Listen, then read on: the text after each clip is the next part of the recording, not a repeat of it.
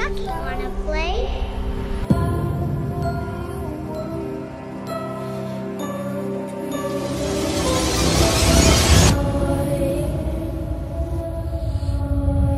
October is here, which means so is Halloween, so here are the scariest movies coming this month and sticking with you long after the lights go out.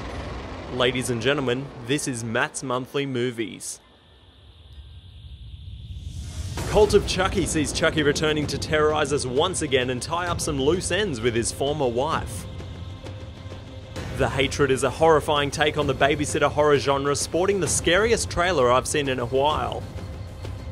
Happy Death Day follows a college student who keeps living the same day over and over until she solves her own murder. Amityville: The Awakening sees a mother moving her 3 children into a haunted house, unaware of its dark past. Dementia 13 is a remake of the 1963 film where a masked killer terrorises an upper-class family at their estate. Jigsaw is the long-awaited return of the Saw franchise, with Billy the Puppet introducing us to all new traps. And in thrillers, we have Stranger Things Season 2 dropping just before Halloween,